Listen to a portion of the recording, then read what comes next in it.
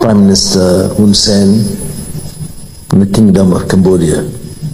May I begin by expressing my appreciation to you for the hospitality accorded to my colleagues, the ministers, and the delegation. Although it is quite a short visit during the fasting month, but it is of course memorable and meaningful one. You have said rightly that we've been friends for the last 26 to 7 years and had somewhat similar experience and fate. And we both have strong, formidable characters, our wives as our pillars in the period of difficulty. And I mentioned during the bilateral meeting how touched I was when I was incarcerated, and here was this Prime Minister asking for my wife, asking for my welfare, and showing so much concern, and that was something that I value in friendship. Now, discussions has been very elaborate and comprehensive, touching on the issues of trade and investments, which happen to be our priority in our bilateral relations, but also some of the other concerns, which was alluded to by the Prime Minister just now. On the specific issues like the halal industry, which Malaysia has quite developed, and it would give opportunity for both Malaysia and Cambodia to use this facility in order to encourage and facilitate export to Muslim countries, in particular the Middle East. The Prime Minister mentioned the success of rice production, which is something commendable, although you say there is surplus, but I know for a fact that rice production is not something easy, but you have increased the productivity, and I think I would certainly encourage the Malaysian rice company that caters for import of rice to consider an option to import rice and cashew nuts from Cambodia.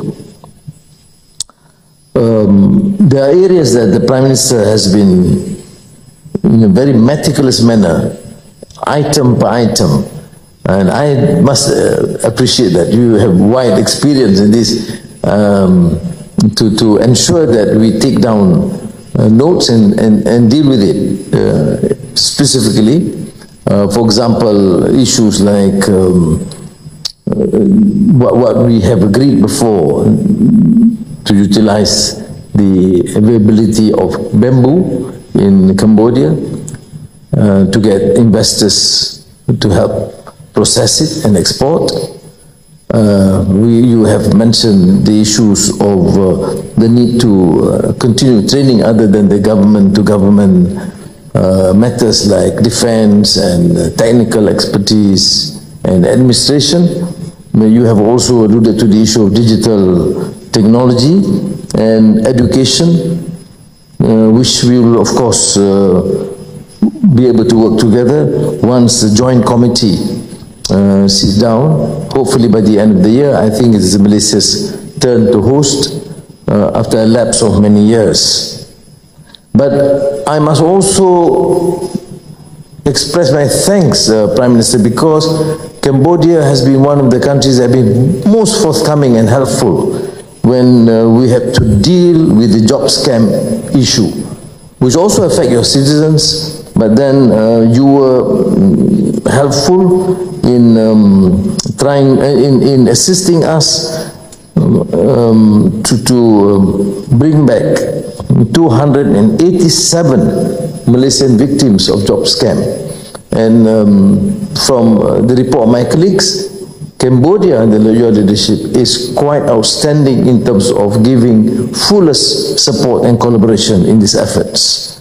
So thank you very much, because it means a lot to the hundreds of families affected by this scam. On the other issues like general agriculture cooperation, education, HRD training, digital, and even a specific proposal by Excellency Prime Minister Hun Sen on the need to use the part ASEAN grid for the export of gas from Laos, Cambodia, through Malaysia or Thailand, Malaysia to Singapore. This has been raised, and I think we would, it's our duty to help facilitate this process, and the technical discussions will be conducted by the relevant officers. Prime Minister, with his wide experience, of course, was in a better position and is in a better position to deliberate on more complex issues like Myanmar. We did touch on the subject quite in a lengthy manner because it's no longer an internal issue of Myanmar, but because it's affecting Malaysia with more than 200,000 refugees from Myanmar, mostly Rohingyas. And by I said, I trust in the wisdom of the Prime Minister, because you have managed to secure peace in a more complex manner in Cambodia as compared to what's happening in Myanmar now. This is a clear example how a country sieged by civil war and violence could achieve finally peace and order. So I think I would look forward to your contribution in the next ASEAN summit to try and probably provide some ideas in this comprehensive framework to show that we understand the predicament, the problems in Myanmar, but at the same time, the Myanmar leadership of junta must also understand that this matter cannot continue unresolved. So thank you again. On the others, like South China Sea, Russia, Ukraine, Korean Peninsula, and Taiwan, China, I think we share similar views. I look forward to, Prime Minister Hun Sen, for your next visit to Kuala Lumpur, to have the next dinner, because that dinner was a long time ago. I forgot why we eat also at that time. And I must conclude by expressing my thanks again. You are kind enough to host this great, what we call iftar or breakfast during fasting month with thousands of Muslims in Cambodia that reflect your understanding of tolerance, of respect for other minorities, and which I think is what the world lacks now. There's so much hatred, misunderstanding, intolerance, and you have shown, Prime Minister Hun Sen, that you are willing to accommodate the feelings, sensitivities of others, and kind enough to invite me to join you in this great festival of breakfast. We call it, because we fast, it was a breakfast at 7 o'clock or earlier. So thank you again.